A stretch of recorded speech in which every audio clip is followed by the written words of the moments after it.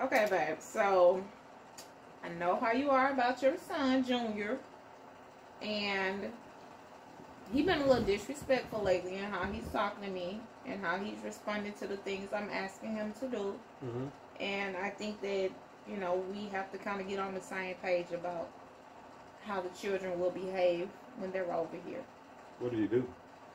Well, I simply asked him to go and take his clothes to the laundry room, and he simply walked the other direction as if I didn't say anything to him and said, "You ain't my mama." My son did that? Junior. Your namesake. Well, that's not acceptable. No. That's not acceptable. I tell you what, I have a conversation with him. Okay. And I make sure that he apologizes. Okay. And you won't have that problem anymore. I appreciate that.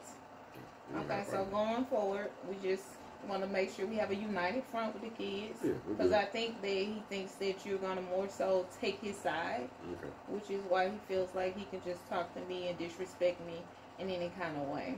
Whatever the reason is, that's not acceptable. Okay. So like I said, I'm going to have a conversation with him. Okay. And we'll get taken care of. All right. That's cool? Teamwork makes the dream work. Teamwork makes the dream work.